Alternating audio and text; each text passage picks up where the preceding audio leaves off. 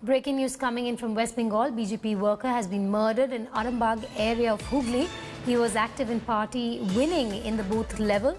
His body was found floating in a nearby pond. Now the party feels that this is the handiwork of a local Trinamool Congress leader or some more leaders.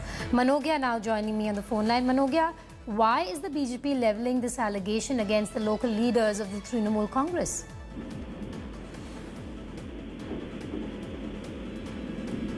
Manogya, can you hear me?